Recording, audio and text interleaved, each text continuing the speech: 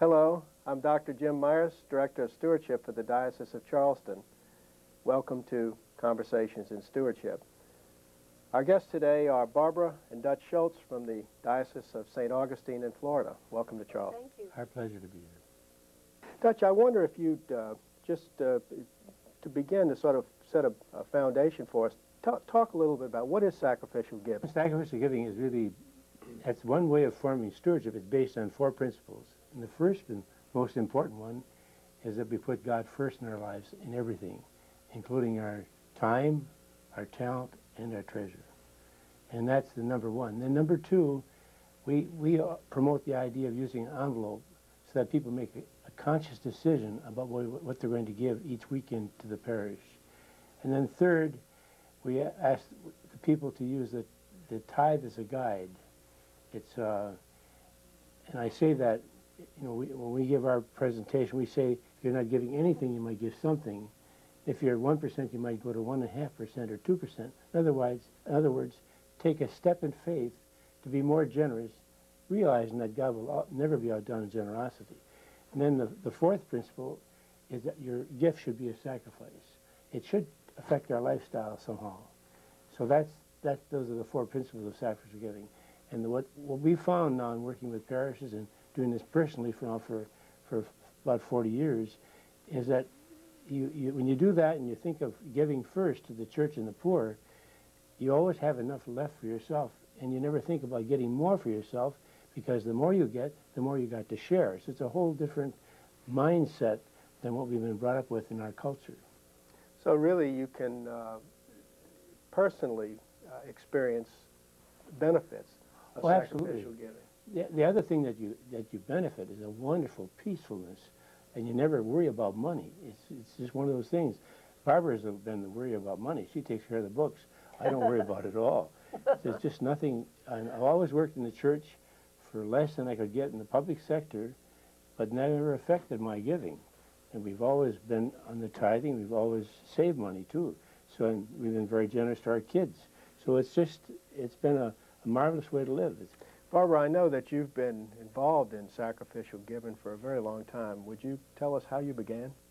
In the beginning, we were, I was 1961 when we began to tithe, and Dutch came home and said to me that he wanted to start with the next paycheck.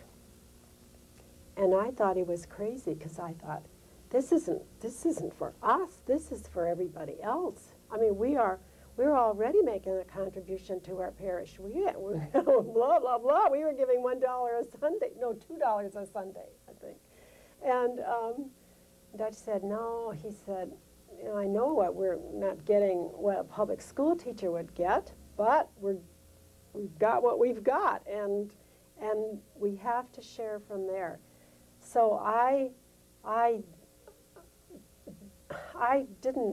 couldn't understand trusting in the Lord then. And I was very sarcastic, and I said to Dutch, all right, you trust in the Lord, and I'll depend on you, and we'll do this for 1 year. And so we did. But I had to pray. I really had to pray hard, and I write the checks. And it took me about 10 years before I could stop thinking to myself, when I wrote out those checks, oh, what I could buy with this if I didn't have to give this away. But that, that's sort of like, that wasn't really giving it. It's like giving it away and then keeping a string on it. So I had to pray about that. And I asked the Lord to take that away so that I could really give and be free of it. That was hard for me. Dutch, one of the things that we want to receive your wisdom on is the question of how do you help a parish to start this journey? I know this is really one of the things that you've been doing all these years, is going around and helping parishes get started. What are the steps that you go through? Well, there are several things. In our experience now, working with parishes as volunteers for 20 years, the number one measure of success of any parish will be the commitment of the pastor to the principle. Even if he doesn't practice it himself, if he's willing to say, I'm moving in that direction myself, He's willing to say that, and to say that to the people. That's number one. Number two is lay witness. That's having people like you're hearing Barbara talk about her experience with it. Everybody has a story. That's number two. And then good materials. And I think that underneath it all, and probably the underpinning for all of stewardship, it requires a conversion, a turning towards God. And so what we found is the people who are respond to this message, first off, at the first hearing, are people who have been involved with Renew, small groups of some kind, Christ Renews His Parish, Marriage Encounter, Charismatic Renewal, Cursil, those kinds of things. Because those people have had an experience of a relationship with the Lord. And so, if until we get that going, that's going to be the key issue to really make this prosper, is having ways, and having missions and retreats. It's getting people closer to the Lord and out of our very commercial culture. I think that's all part of our tradition, that we have to be careful not to be trapped by material goods. Instead, we have to be thinking in terms of serving the poor and trying to support our church so we can minister to the poor. So it's kind of it's really a pure ministry where lay people talking to lay people. The pastor cannot do this by himself. He can preach till the cows come home, and he'll never get this message. It's going to have to be through the life blood of the parish, through the living of the parish. And the other thing about that, parishes who are successful are parishes who have a ministry, or mission, I should say, beyond themselves. People who are not just turned in on themselves to build more and more buildings or whatever, but thinking of the third world, inner city parishes, that kind of thing, willing to becoming tithing parishes. What sort of message will you leave with the people that you're going to speak to here in South Carolina? You meet with them, and what do they do next? How do they proceed? If we just say, don't start this, do not begin with this unless you're willing to renew it at least once a year. Mm-hmm. This is not a program. This is a process, and it's kind of a soaking process. We've had people, like couples we've met that have heard this message for 7 years before they finally made that commitment to change. So it takes a while for people to get this, especially in our culture. So that's one of the first things. Renewal every year. Stewardship committee needs somebody to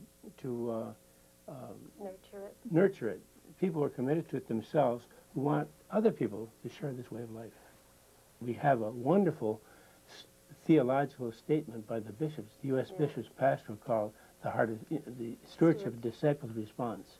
And so that's another document that is so beautifully written and so easy to understand. We recommend every parish, all the parish leadership, take a chapter at each of their meetings once a month or whatever, and just review. There's questions at the end of the chapter to get a feeling for this, and the very sound theological underpinning for stewardship. Mm-hmm.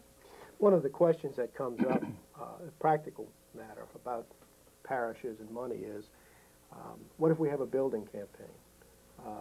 What if we have a school and parents are paying tuition to the schools?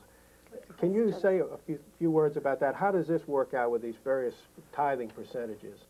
For starters, I would say that almost every diocese in the country is talking about 5%, 4%, and 1%. Almost all have adopted that.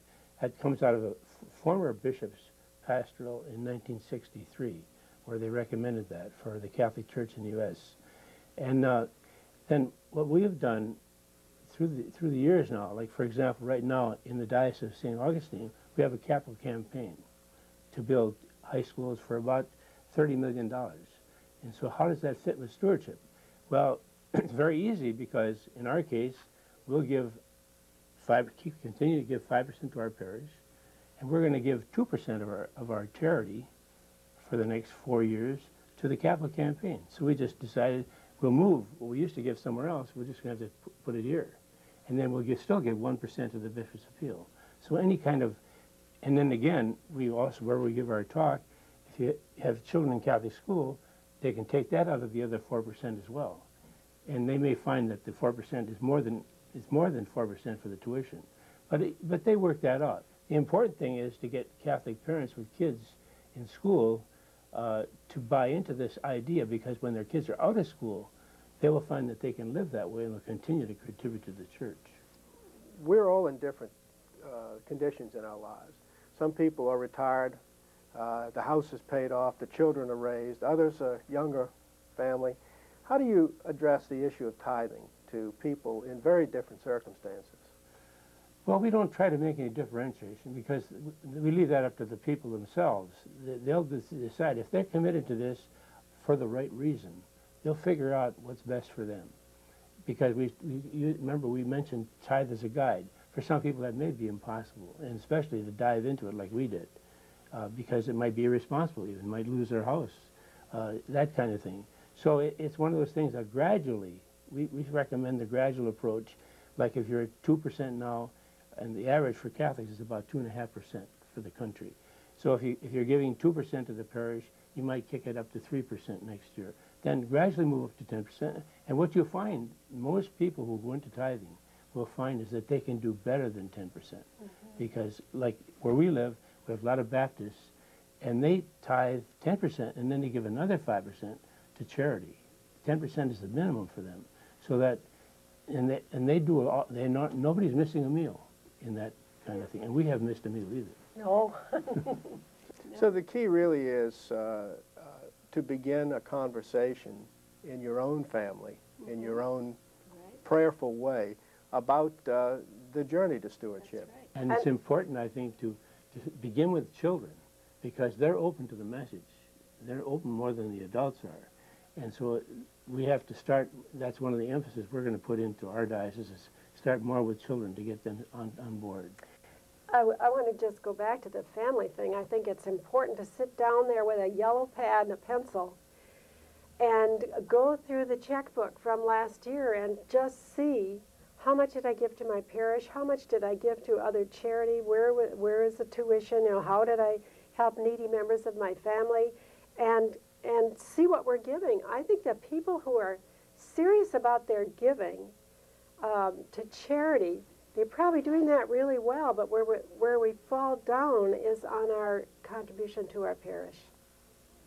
We're just about coming to the end of our conversation. I wonder if you have any final thoughts that you'd like to leave us with as a diocese which is just really beginning the journey to full stewardship.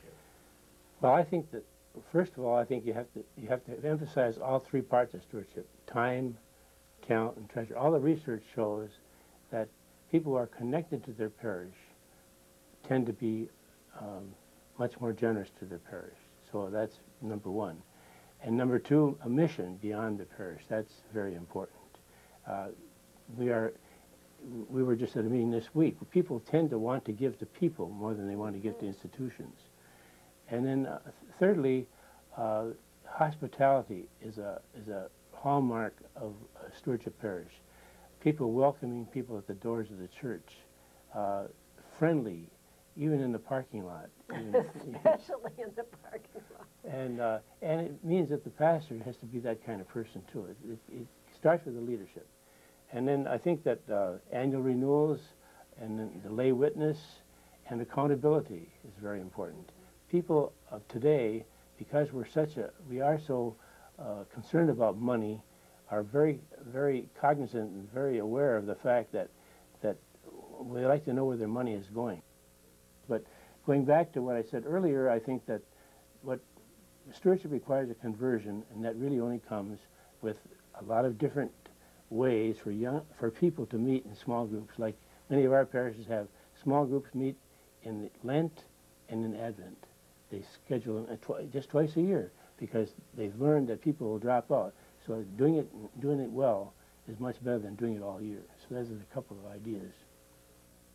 I think I would like to say to the diocese here of Charleston, just don't be afraid, to step out in faith, to do this because this is the right thing to do, and God will just change the human heart. We have to share the message, and God is going to change that heart, and we'll all become more generous. But we've got to start somewhere, and we've got to keep at it. Thank you, Barbara. Thank you, Dutch. It's been a blessing and a pleasure to have you with us. You're welcome. Our pleasure.